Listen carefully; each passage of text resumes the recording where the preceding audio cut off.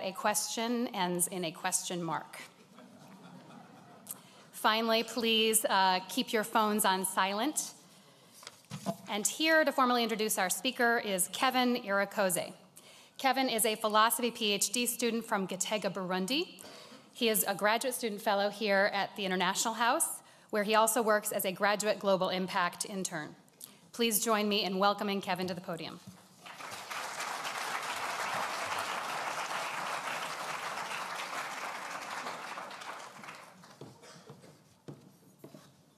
Good afternoon. It is a great honor for me to introduce today's speaker, His Excellency President Nana Addo AKUFFO ADDO, President of the Republic of Ghana. President AKUFFO ADDO's political career spans more than 50 years, through which he has served in diverse capacities as Member of Parliament, as Cabinet Minister, as Attorney General and Minister of Justice, and as Foreign Minister. He was elected President of the Republic of Ghana in 2016. In the course of his public service, he has remained at the forefront of the fight to guarantee universal human rights, to build democracy, to increase freedom, and to uphold the rule of law. Today, he is known as one of the key leaders of the movement for democracy in Ghana and on the African continent.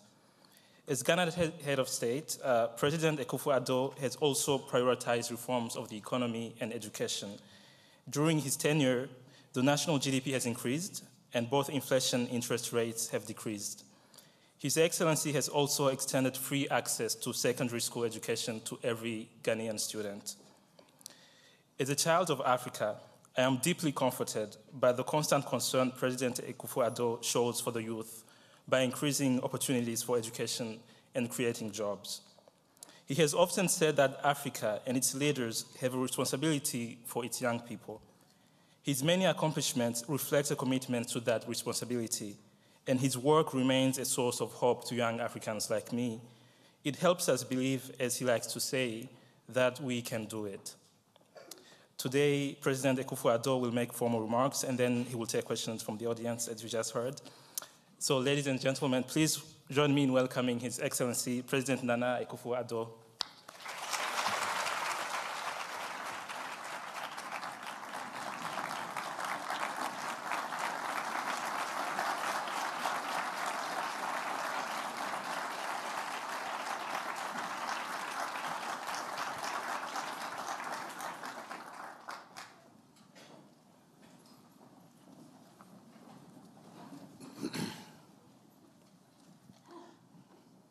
Ghana's Minister for Foreign Affairs, our Ambassador to the United States, distinguished members of the faculty, students, ladies and gentlemen, I'm grateful for the invitation to be part of this forum organized by the University of Chicago's Institute of Politics, an event taking place at this prestigious American Ivy League institution.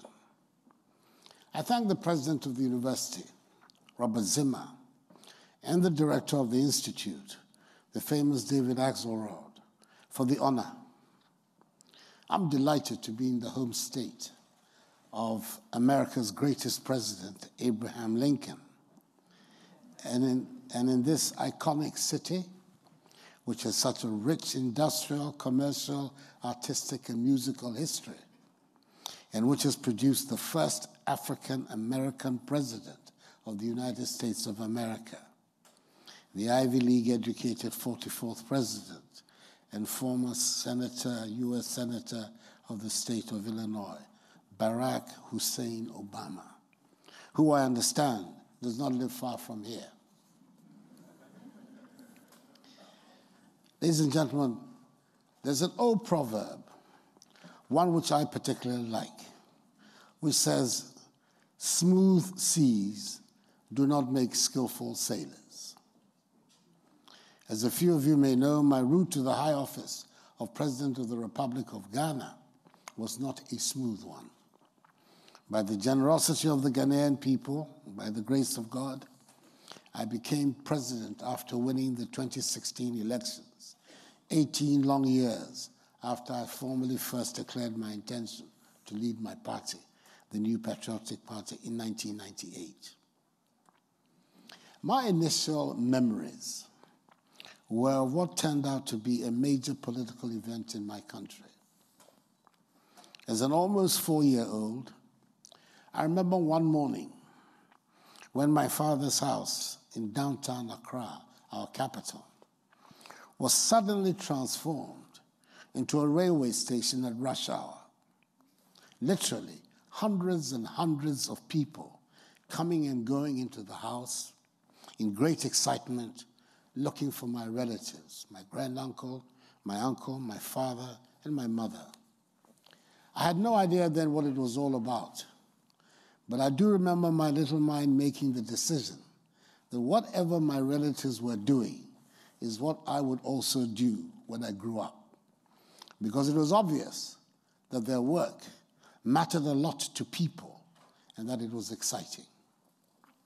It turned out that that day was 28th February 1948, when ex-servicemen of the last war, the Second World War, of the Gold Coast, the name for colonial Ghana, went on a peaceful demonstration in Accra to present a petition to the colonial governor about their grievances, including the non-payment of their entitlements.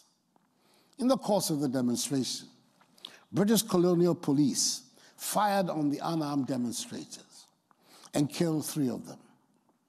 News of this outrage spread through the city and the country like the proverbial wildfire.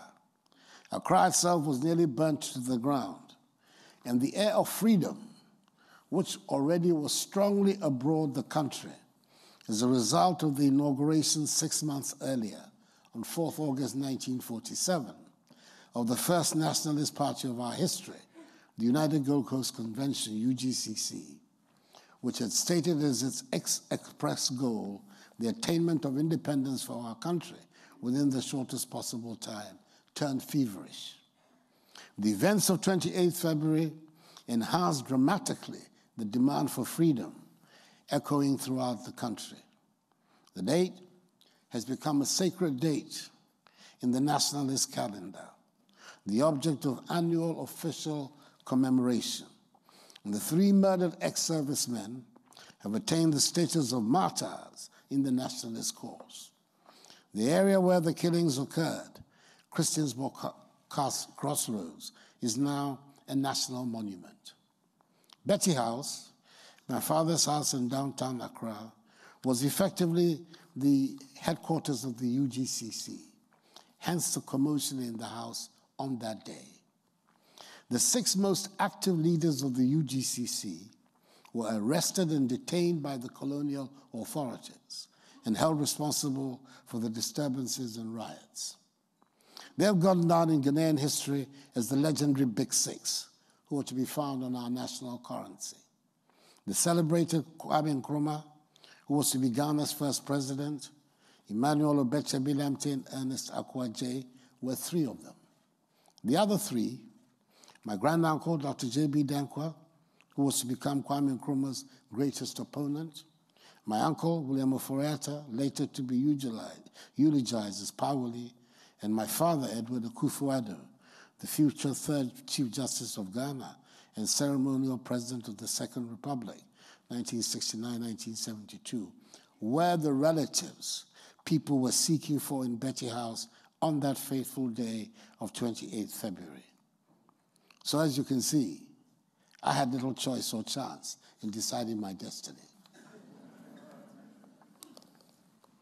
Growing up, it became evident that the freedom the early nationalists fought for was not only from colonialist and imperialist control, but also from internal oppression. Hence the courageous and principled stance taken by many of them in the First Republic when the nation was gripped by authoritarian rule.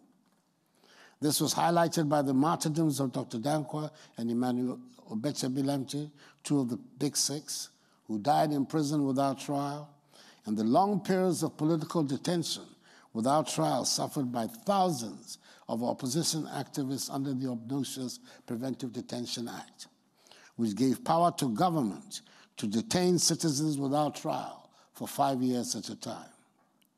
To the peril of their lives, they were not ready to compromise their conviction that independent Ghana had to be built on democratic principles. The fight for democracy became the goal of my political career. I went to a state primary school in Accra, and at the age of 10, my father sent my sisters and I to prep school and secondary school in England, after which I took a degree in economics at the University of Ghana. I went back to England to read for the bar at the famous Inns of Court and was called to the Middle Temple Bar in 1971. I then went on to work in France as a freshly qualified barrister with the then renowned international U.S. law firm, Coudet Brothers, for a period of 5 years. I enjoyed very much my 5-year stay in Paris. It is difficult to resist the charms of arguably the most beautiful city in Europe, for some in the world, especially when you're young and active.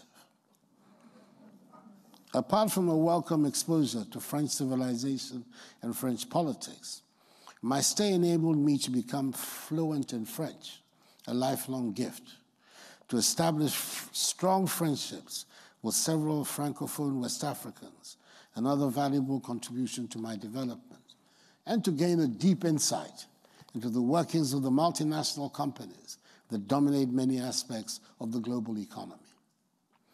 I returned home in 1975 to practice law, and by 1979, I had formed with a childhood friend who's now an important traditional ruler, the firm of AKUFFO ADDO ADRESSES Co., which has proved to be one of the most successful law firms in Ghana.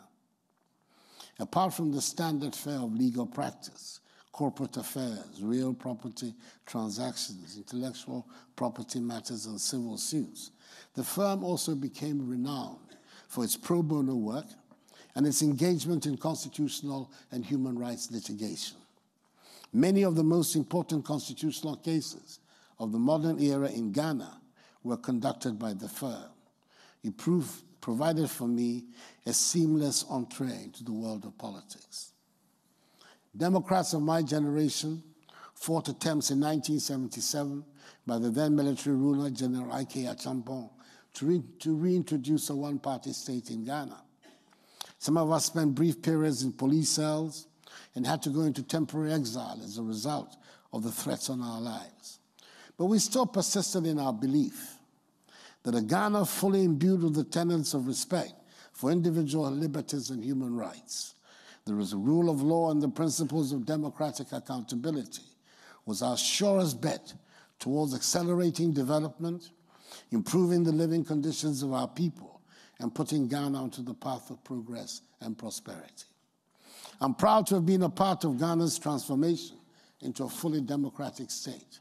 I'm humbled when people say that I had a leading role in those efforts. Throughout those years, from the time when we were seeking to restore multi-party democracy in Ghana and wrestle political power from the government of the National Democratic Congress, now the party of opposition, down to my taking my first shot at the presidency in 2008, I had the good fortune of meeting a wide range of people whose encounter enriched my political understanding. I met young people who were keen to work. I met young people who were desperate to start on the first ladder to their own businesses. And I met young people who were dying to start families of their own. Many of these young people had been to school. Many of them had done what society had asked of them. That is, they had the qualifications, but they remained unemployed. Many who did not have the benefit of schooling were also without jobs and were demoralized as they saw no prospects ahead. I also witnessed at firsthand what years of failed governance had done to our nation. The unprecedented levels of joblessness, high costs of living, widespread and rampant cases of corruption, deterioration in governance and in the quality of our health and education services. I had seen the implementation of policies that hurt and collapsed businesses, and I saw business and consumer confidence plummet as the cost of doing business increased and consumers did not have the spending power to buy what they want. Upon becoming president in January 2017, after 2 unsuccessful attempts in 2008 and 2012, I put before the Ghanaian people an ambitious program of socio and economic transformation, hinged on restructuring the institutions of our governance, modernizing our agriculture to enhance its productivity, expanding rapidly our industrial sector, and rationalizing the financial sector to enable it to support growth in agriculture and growth in manufacturing and industry. It is my view that this is the best way to build a robust economy, create progress and prosperity for the Ghanaian people, and lead the country to a situation beyond aid.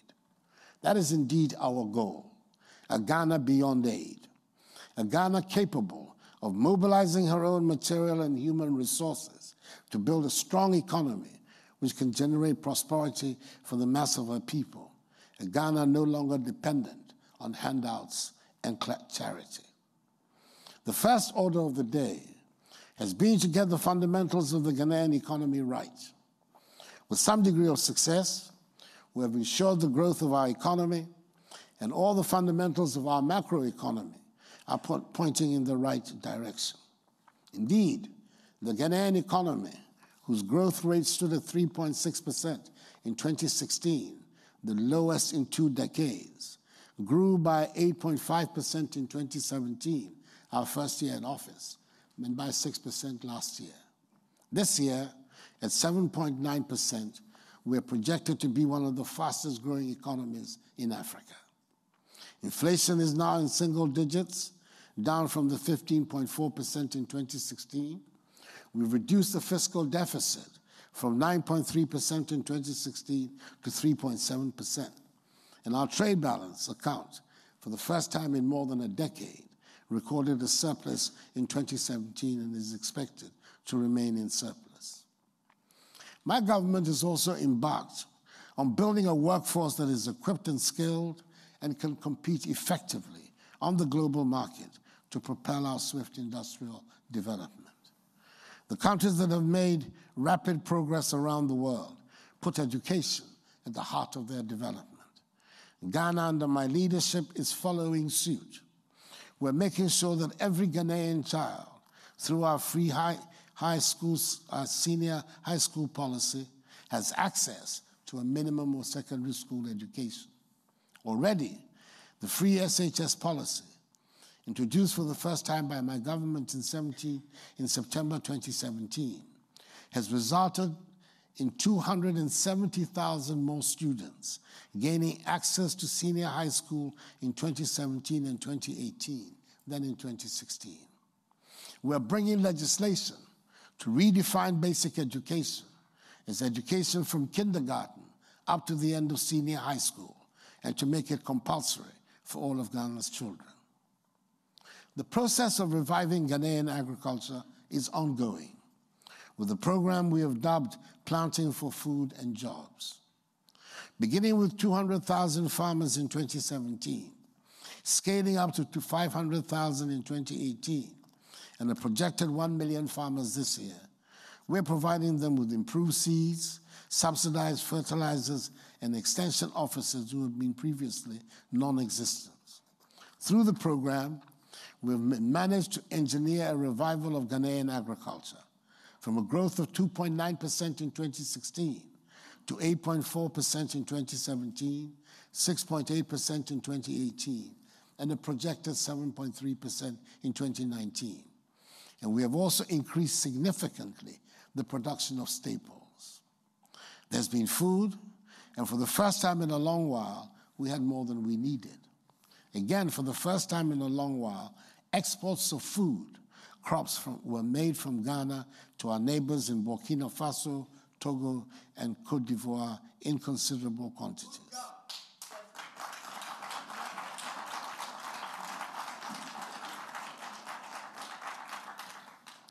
As a relatively new entrant in the League of Oil Producing Countries, we have two options about what to do with the oil. One, to treat it like we have done with gold and allow it to be exported in its raw material form as crude. Or two, use it as an appropriate vehicle to transform the structure of our economy through industrial and value-added commercial activities. We're determined to use our oil revenues to create assets, not waste it on consumption and accumulate debt simply because people will lend us money now that we have oil. We're also very desirous of developing strategic industries out of our abundant natural resources of bauxite and iron ore. We have established by statute a public commercial corporation, the Ghana Integrated Bauxite Development Corporation, to assemble the relevant financial resources for the full exploitation and development of the entire value chain in Ghana of our large bauxite deposits. Aluminum, as we know, is the metal of the future, and we intend to be an important producer. By the same token, we have decided to exploit our substantial iron ore and manganese deposits situated in the western and northern regions of our country to build an integrated steel industry to serve the needs of our country and region. We shall be establishing shortly a Ghana Iron and Steel Development Corporation to spearhead this development. We have also instituted a policy of one district, one factory to engineer the process of rural industrialization, creating jobs in the countryside and halting the rural-urban drift of our youth, which is one of the greatest threats to the coherence and stability of our nation. Our overarching goal to diversify our economy and the modest successes chalked in reviving the Ghanaian economy and creating a business-friendly environment have received major boosts with the announcement made by global car giants such as Volkswagen of Germany, Sinotruk of China, Nissan and Suzuki of Japan, of their decision to establish very soon assembly plants in Ghana with the intention in the medium term of producing their vehicles in the country. Tech giant Google has also decided to base its African Artificial Intelligence Center in Ghana, the first in Africa.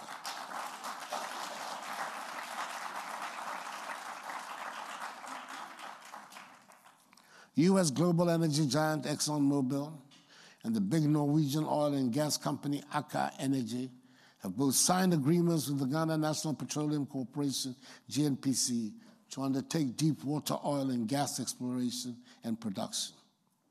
Our projection is that from the new discoveries, our production of crude oil will rise from the current amount of 200,000 barrels per day to 500,000 barrels per day by 2024.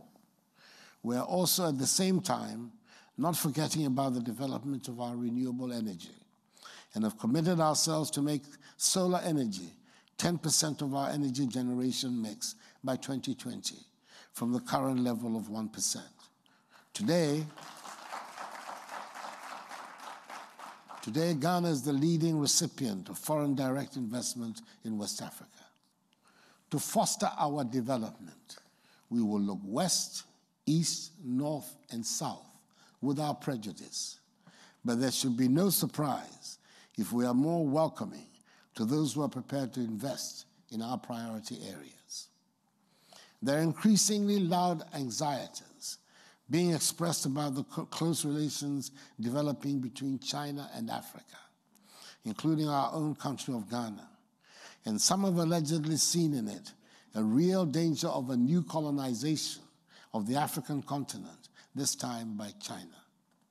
It is fair to say that we are all much wiser about these things, and we're going to go into these new relations with our eyes wide open. Nobody is coming pretending to be bringing God's word in one hand and taking our lands and resources with the other.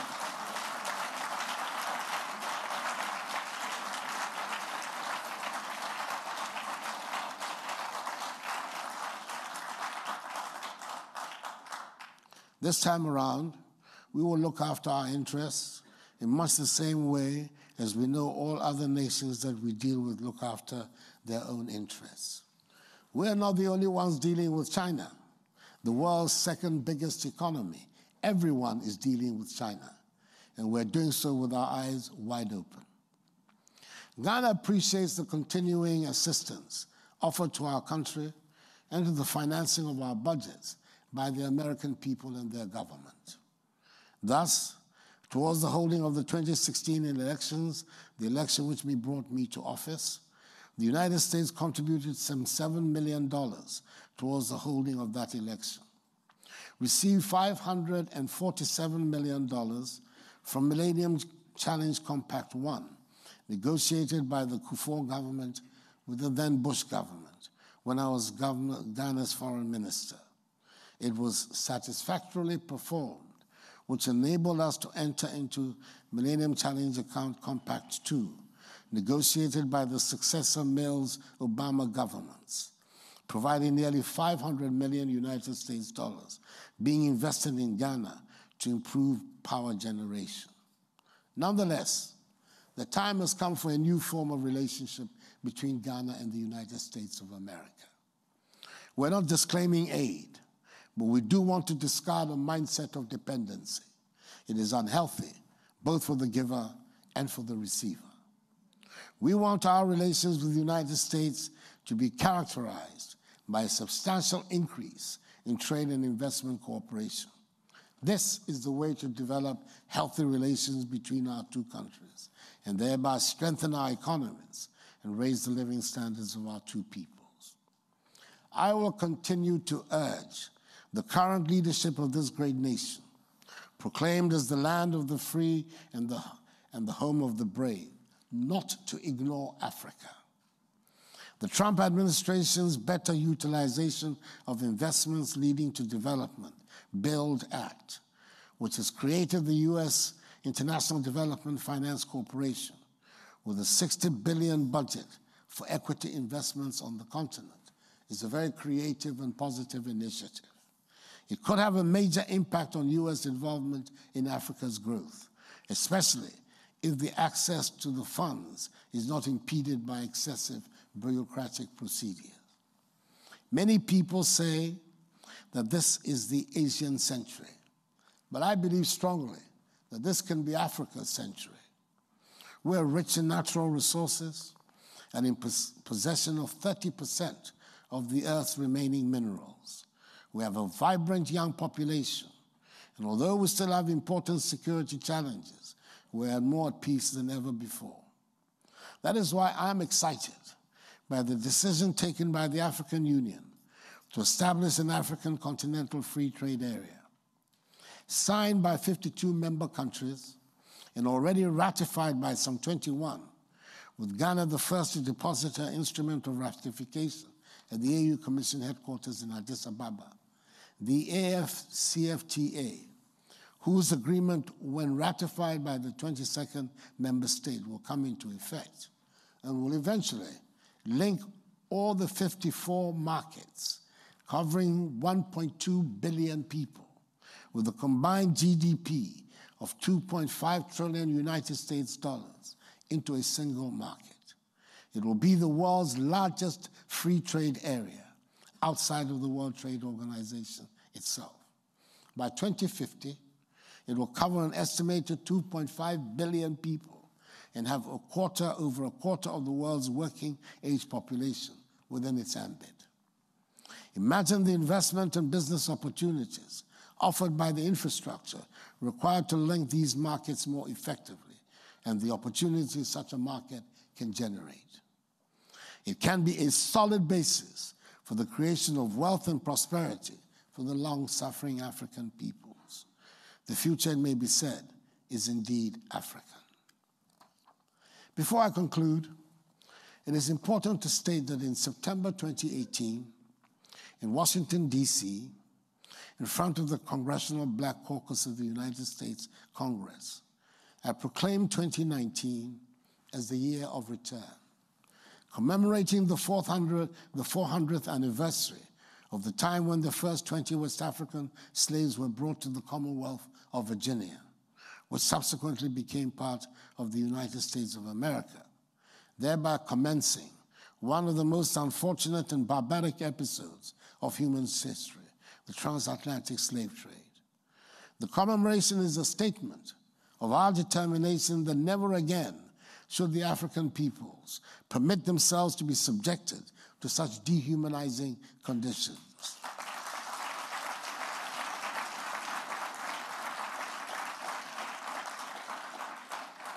sold into slavery, and have their freedoms curtailed in order to build up forcibly countries other than their own and create wealth for the peoples of unknown lands to which they were sent, wealth from whose enjoyment they were largely excluded.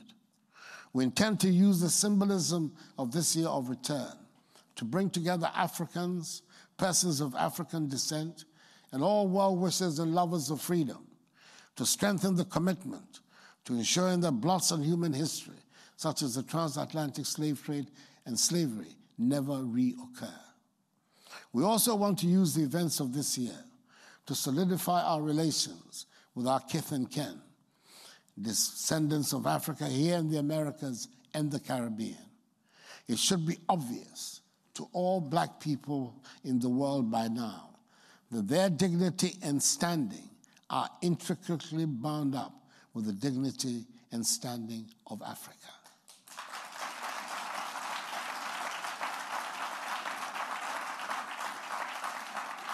And I'm inviting you to pay a visit to Ghana in the course of the commemoration of this landmark event.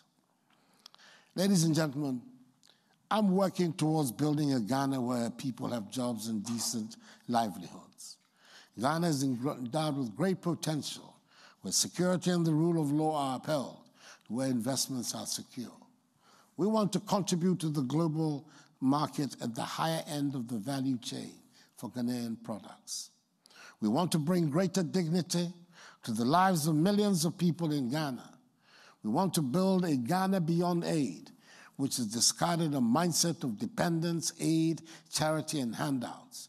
And we mean business. I thank you for your attention, and may God bless us all and the peoples of the United States and Ghana.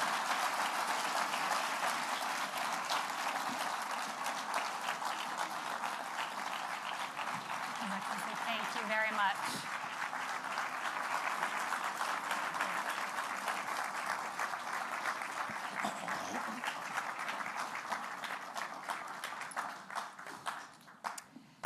Thank you for those remarks. At the Institute of Politics, our mission is to inspire students and young people to consider lives of public service and to serve their countries. And there is no better example of how you can do that in a story of how to make a difference than what we've just heard. His Excellency has graciously agreed to take some questions. We would be honored to have the first few questions from students, if there are any. I have some if our students don't get up. Come on, guys, don't be shy. A very inspiring story, very exciting progress that you're making already, and a very clear vision for where to take your country. Thank you. Do we have a first question from a student? Thank you very much, Mr. President. My name is Mariana Kumu. I'm a graduate student at the Harris School of Public Policy.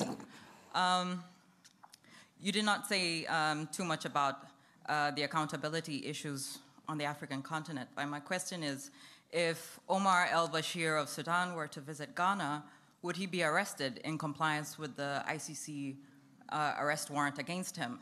And briefly, your thoughts on the ICC as an accountability mechanism, especially pertaining to leaders still in power. Thank you.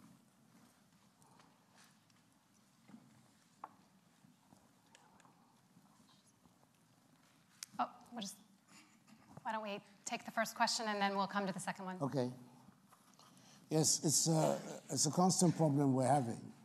We've taken the view, and we had this when Charles Taylor, the former president of Liberia, came to Ghana at a time when the tribunal trying him issued a warrant for his address.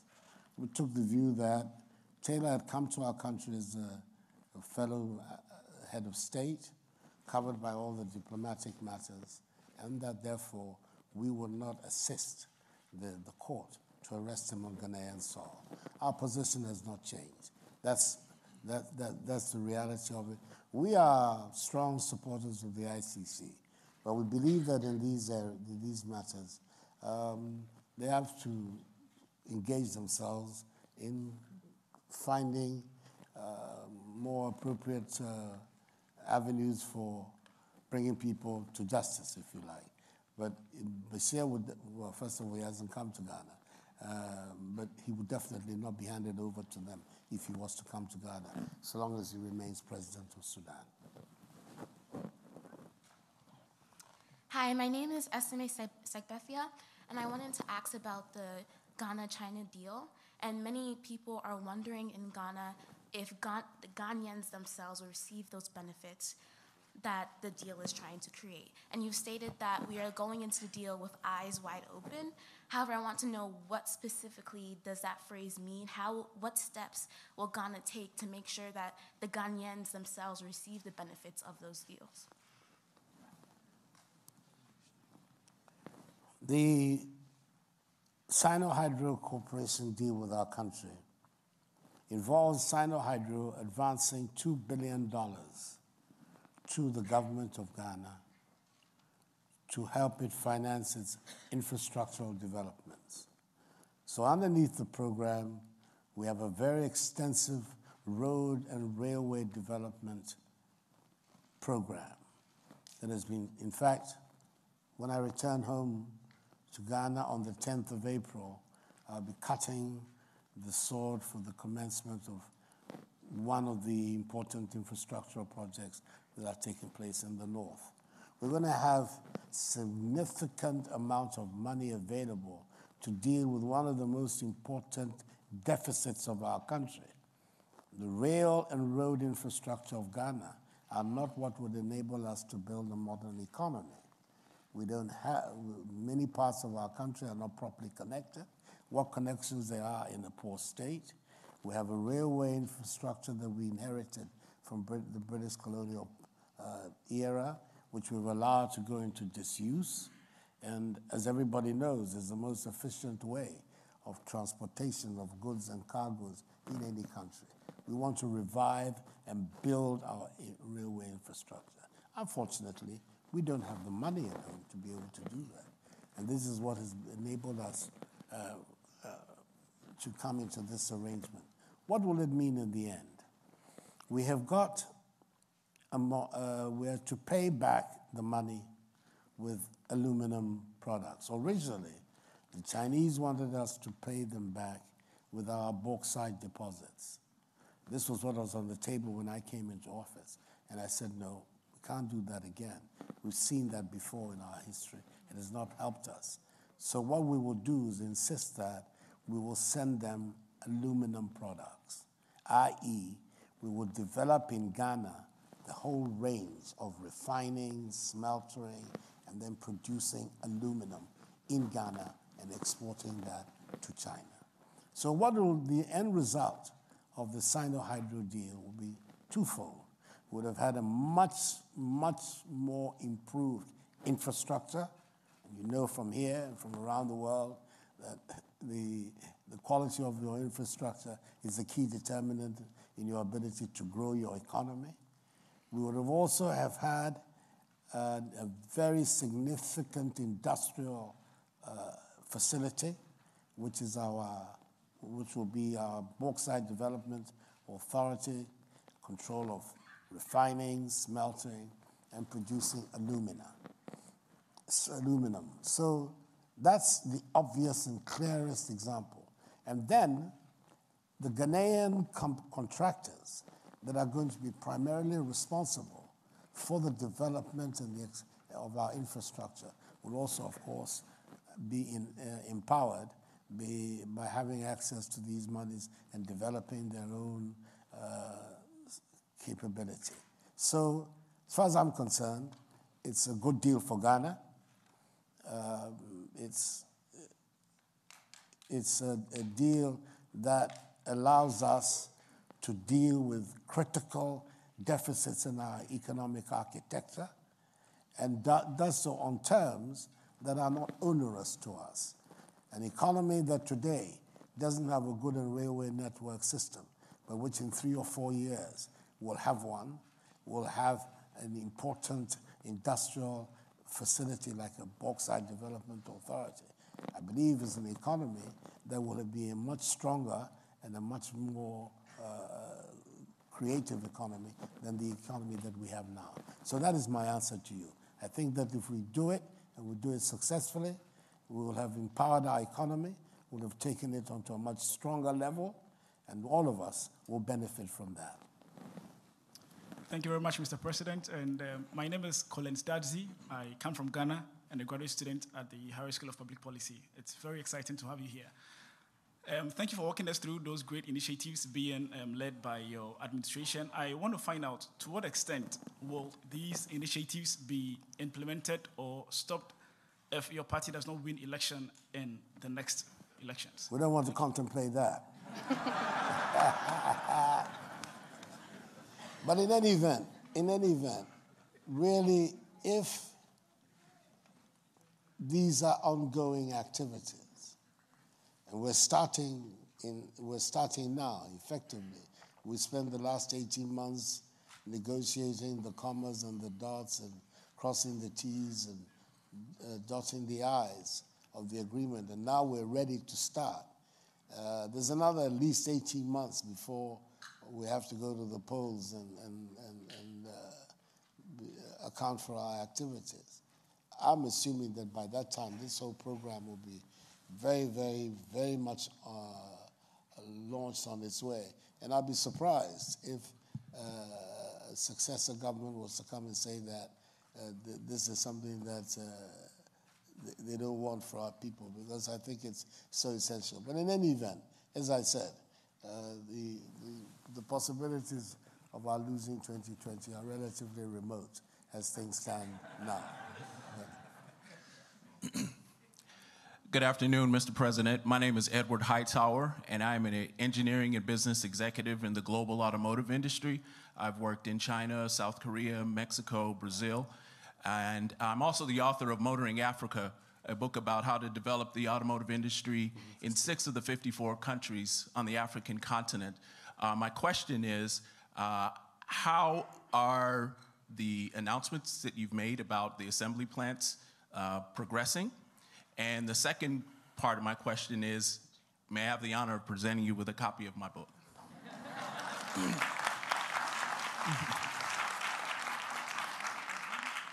Let me first of all respond to the second one. Very grateful it's an honor. Thank you. I'll take the first part. Any time from now, I'm anticipating that it'll be in this week. The automotive policy of the government will be finally outdoored. It has gone through all the processes of agreement that it needs to, the approvals within the government system. And I believe that the Minister of Trade and Industry is getting ready any second now to announce the policy.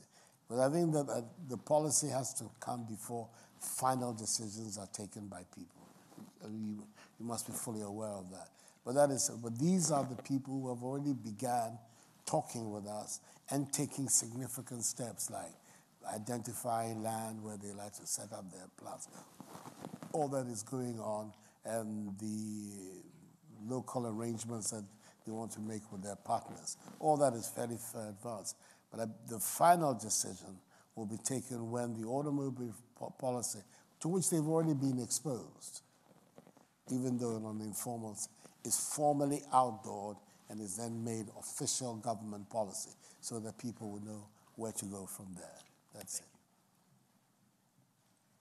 Hello, good afternoon, Mr. President. Akwaba. It's you. wonderful to have you here. I'm Samia Amu, J.G. Amu's older daughter. And again, welcome. My question is, Mr. President, for Ghanaian Americans who are living here, what suggestions would you have that we do in response to the recent measures that the State Department has taken against restricting Ghanaians who wish to visit the United States and restricting some of the visas? Any suggestions for us who live here? Well, the matter is still very much alive. As we are speaking now, tomorrow, the foreign minister who's here with us and our ambassador will be with both the State Department and the Homeland Security to continue to debate the issues. We think that the American administration got the wrong end of the stick, and we have spent the last couple of months trying to explain to them exactly what the realities are. So I'm hoping that tomorrow the meeting that the two of them will have with both the State Department and the Department of Homeland Security will bring better news for us. But we will cross our fingers and wait to see. But of course, the more, this is a democracy, and the more noise you make, the better it is also. That hopefully we'll get something out of it. If we keep questions brief, we can fit 2 or 3 more in. All right, thank you, Mr. President, for coming. My name is Elizabeth Gemma, and thank you so much for everything you've said about what you're doing in the country and the policies that you're implementing. I do have a question. When you were campaigning, you talked about doomsor or the power outages, and for the last few years, there's been none of that stuff. But do you see a comeback of these power outages, or the doomsor as it's known over in Ghana? And how is this going to affect the policies like the power plants, aluminum, and all that kind of stuff that you're trying to do in the future? That's an important question. Thank you. One of the things that we have been able to do is to ensure the regularity and the security of supply. We believe that now the disconnect and the disequilibrium in the system, which gave rise to doomsor, has been taken care of. Generation in Ghana now is back to normal. We anticipate that, in fact, that we have excess capacity, which we're bringing into play. We're now exporting power again to Burkina Faso. We're about to start exporting power to Togo as well. So the generating side of it has been well taken care of. And then the distribution, which has been a problem, is also being reformed and improved.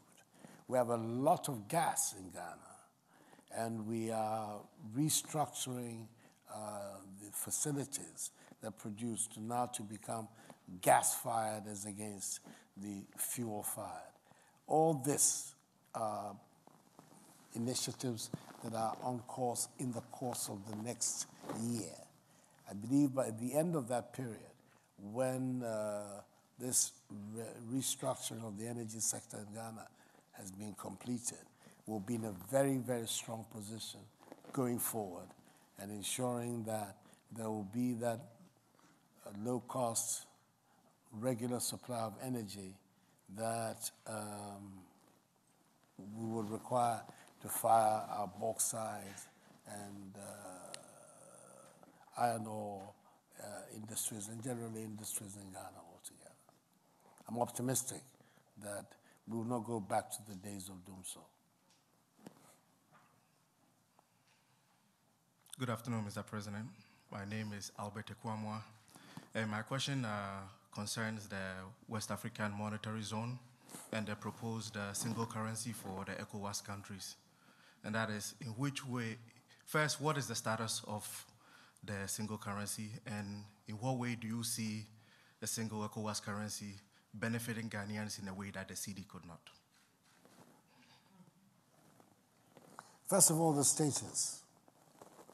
Some 3 years ago, 4 countries within ECOWAS were charged with the responsibility of driving the process towards the single currency. It's called the ECO. That is Niger, Ghana, Cote d'Ivoire, and Nigeria. And you see in that mixture already that the 3 most important economies of West Africa, Nigeria, Ghana, and Cote d'Ivoire, are part of the 3 of the quartet. Senegal is the 4th biggest economy, but has not been part of this exercise. The discussions have got to the point where now we must make some fundamental decisions. The most fundamental, apart from the alignment and the conversion criteria and everything, is the fate of the CFA. The CFA, which is the country that is in, which is the currency that is in use in the UEMOA countries, that is the Francophone, former French colonies, as it were, is tied to the French franc and to the euro, not the French franc, to the euro. Ultimately, it means that the influence of the Banque de France on the currency is very strong. Clearly, that is going to be a difficult situation for countries like my own and for Nigeria, who have a greater independence in the management of our own currencies. So that is one of the key decisions that is going to have to be taken by the OEMA countries.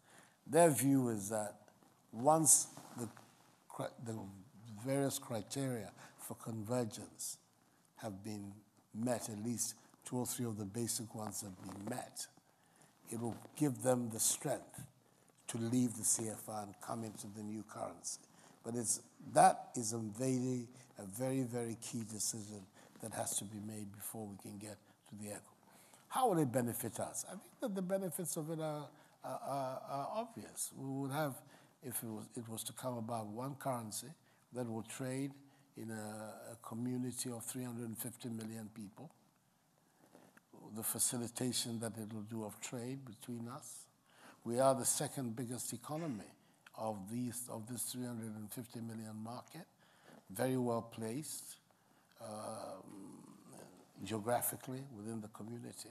And if our enterprises and business people have the dynamism and the sense of enterprise that I believe that they have, this market will provide tremendous opportunities for Ghanaian enterprise and for Ghanaian business, and that we would be in a stronger position within the ECO and the community than we are today with our own currency, which is restricted, has a restricted area of operation of 30 million people.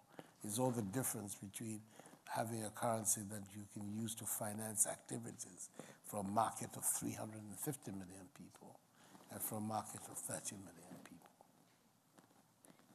Do we have a quick last question? Good afternoon, Mr. President. My name is Debbie Adewale, and I was just wondering, given the recent discovery of crude oil in Ghana, what does your administration plan to do with it? Will you allow the oil to be sold first while crude, or will you build a refinery and then sell it? And following that up, how will you manage the revenue that comes from this oil better than other West African countries like Nigeria?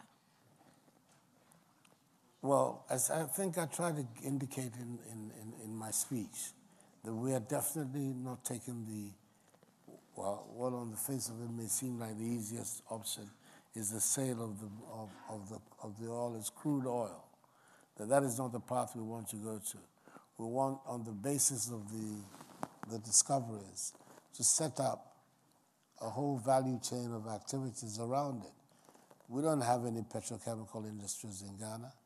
We don't produce fertilizer, we don't produce ethanol, we don't produce urea, we don't, generally, we're left in a situation where the oil goes without value. I think that this time round, that's going to be our emphasis.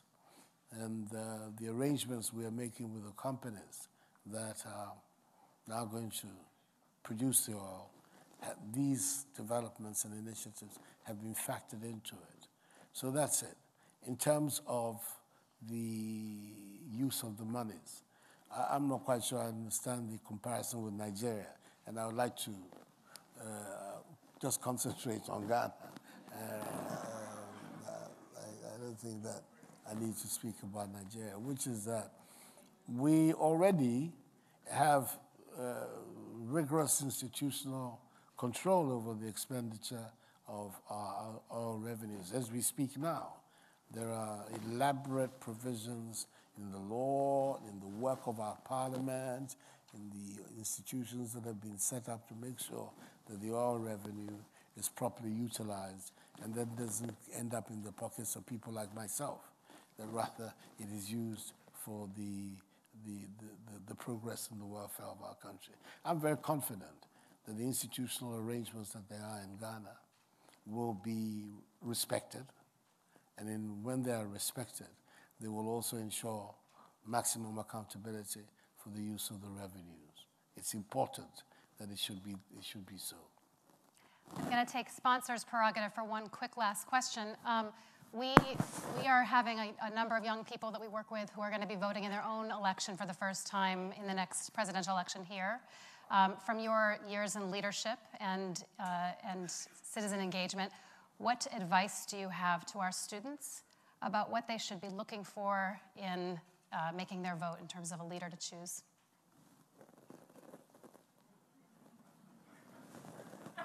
Well, I think that, I mean, like in every election, it's not about today, it's about tomorrow. The election is always about tomorrow.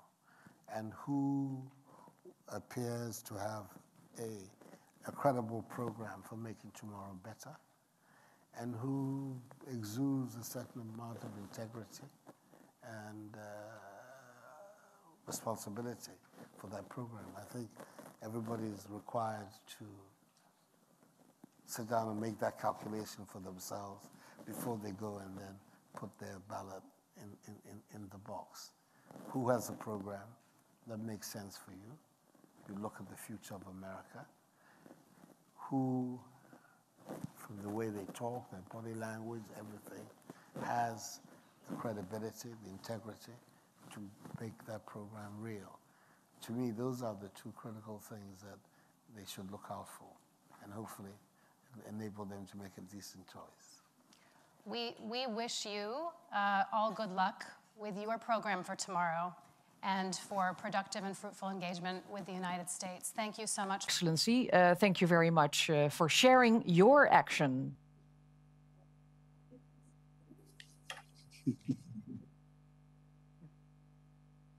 Can you hear us? President Yes, AKUFFO Addo, can you hear us? Could you share your action with us, Yes, I can hear you. Can you hear me? I can hear you very well. You hear me? Yes, I can hear you. Yes. All right. Okay. Please share your actions with us, if you can. All right. Okay. Your Excellencies, as co-chair of the United Nations Eminent Group of Advocates for the Sustainable Development Goals, I'm delighted to join you this afternoon virtually for this historic Climate Adaptation Summit. I thank my good friend, the former Secretary General of the United Nations, His Excellency, Mr. Ban Ki-moon, for the honor of this invitation. The climate crisis is wrecking lives and livelihoods and disproportionately affecting the poor and the most vulnerable in society. Amid the existential threat posed by climate change, this summit comes at a time when our world is faced with one of its toughest challenges yet, the COVID-19 pandemic. It is a challenge we must not only confront head-on, but one from which we must emerge as victors.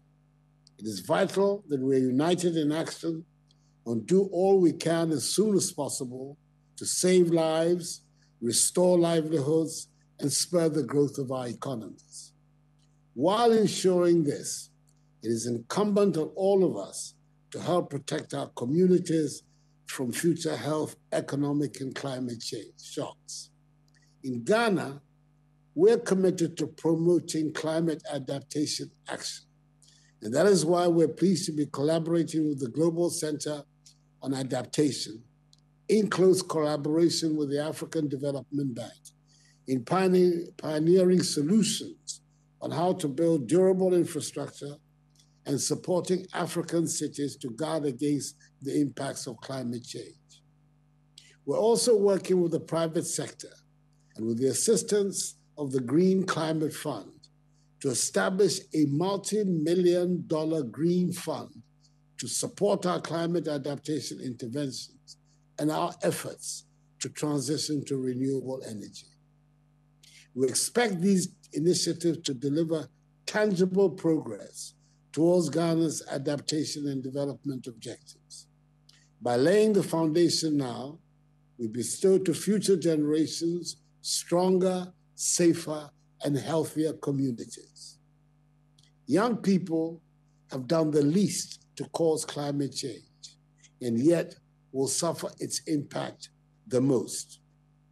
Across Africa, the continent with the world's youngest population, we must scale up the solutions that deliver green jobs and resilient livelihoods.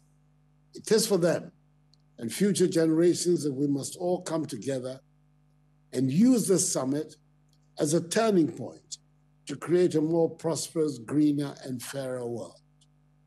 We cannot fail in this endeavor, as success is the greatest inheritance that we can leave for the current and future generations. I thank Your Excellencies for your attention. Thank you.